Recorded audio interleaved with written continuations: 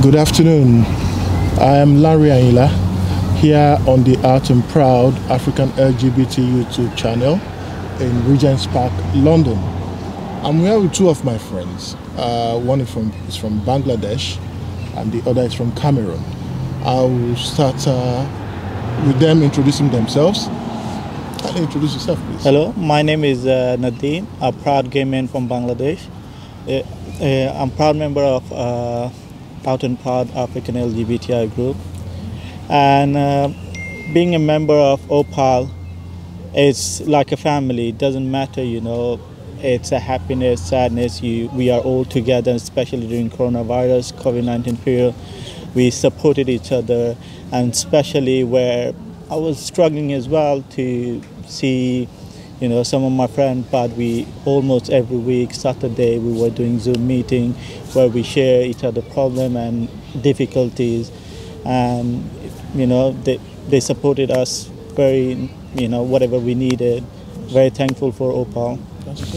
Yeah, my name is James Fanso. I'm from Cameroon, proud gamer from Cameroon. Actually, I'm happy to be part of the Opal Out and Proud African LGBT, and you know, being a family in Opal have brought a lot of positive impact on me. The support, the moral advice, yeah, makes me feel at home. That's good. Thank you. Yeah. Being from Africa and Asia, I know most of the countries, especially I'm from Nigeria, and the challenges being a gay man from Lagos. I know I can't express myself openly. What's your experience being a gay man from Bangladesh? What is it? Do you want to tell us briefly? It's very difficult.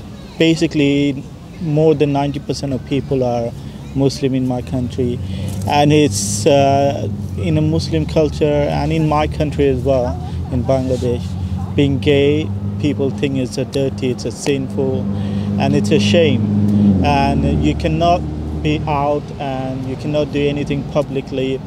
Even being gay, you have to hide in a closet. You cannot wear what you want to. You cannot hold your partner, the person you love, hold hand in public. You cannot walk through the street holding hand of your partner. You need to be very discreet and to know not to show any affection to the same-sex gender. So even being gay in Bangladesh, so I was always stressed, fear and panicking just to make sure, you know, I'm able to hide myself.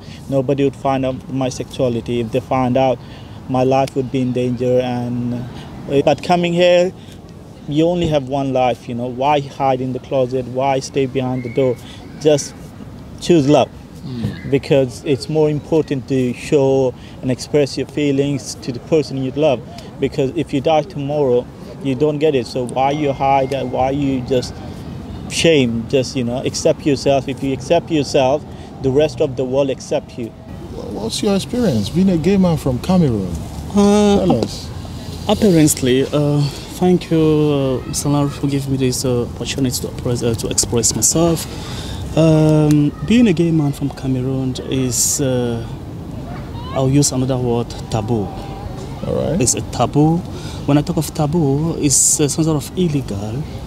It is out of the government. The law of the government doesn't accept being a gay man or homosexual, being who you are. So there are many situations whereby if you cannot live that free life the way you want to live that free, because you'll be afraid that they might kill you, they might harm you. Yeah, so you are not free. So now in UK here, I believe I'm living that life that I was not able to live back home, because it is acceptable to be a homosexual, a gay man, living a proud life. I'm open, I do what I want, I'm free, without any fear of discrimination. Thank you. I just want to chip in a word. I can relate with what both of you are saying. If it were in Nigeria, the three of us cannot sit down openly like this. You understand? It's that bad. And it takes away your right to live. You know, because as a child, you know, back home in Africa, you are taught that a man-to-man relationship is a taboo. It's a taboo. You are a devil. It's a taboo. You understand? And you know? There's another stigma, like for example, you know, most people from my country, they get married around 25 age, and by when they're 30, 35, they already have a wife, kids, and a family. And if you're still single, you know, people, there's a question mark, you know, what's going on.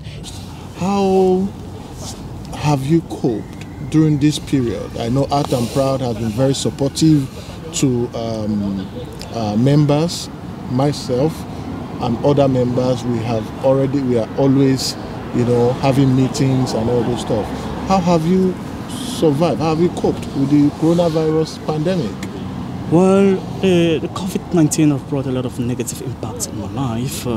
Reason being that before I used to socialize with my family, Opal, having meetings, going to GAY, socialize, having fun, you know, supporting each other. It have already brought mental stress in me. At times I feel as if I have that COVID in me, you know. Wow, sorry to hear that. So it brings a lot of stress in me. So yeah, these are one the key negative points of COVID in me. And going to the positive part, like I said, Opal is a family, because since we could not make it, having a meeting in where we usually have at Dane Street, 56 Dane Street, the family creates a means of communication, what we call Zoom. So it brought a positive impact in my life, because just supporting what was still there from one of our great leader, Abby. That's good. And some of our own brothers and sisters. So this brought a positive impact in my life as well. Thank you. How have you survived this lockdown? And what kind of support have you been able to get? It's been difficult, especially since the moment, you know, late March, when the government put the lockdown. I'll say Opal came, you know, Opal supported, and some of my friends supported me through the lockdown. So it was very, very helpful for me. And there's a lot of negative impact and positive impact the coronavirus and the lockdown put me in my life. For example, you know, this Saturday was the day I was every week looking forward.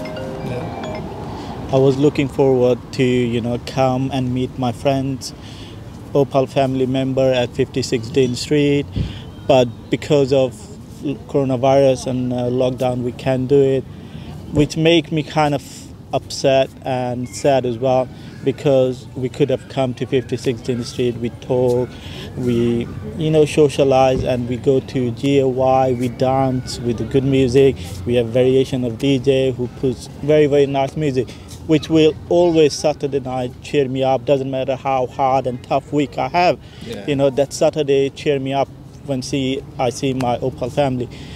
But another positive thing this coronavirus showed me, doesn't matter how difficult the life is, how many problems we have, doesn't matter what the pandemic is, Opal is strongest family, and doesn't matter whatever comes, you know, we stay together. Glad that you are here, you are able to express yourself, you know, the way you want to, unlike when we were back home. Well, this is United Kingdom, there's no reason to be in closet, and you guys are inspiration to others, you know, those who are still in closet. It's good to be open. Anyway, it's nice having you. Thank you very much. Hope Thank you guys are going to turn up when next we invite you on this channel. Yeah. Thank you very much. Thank you very much.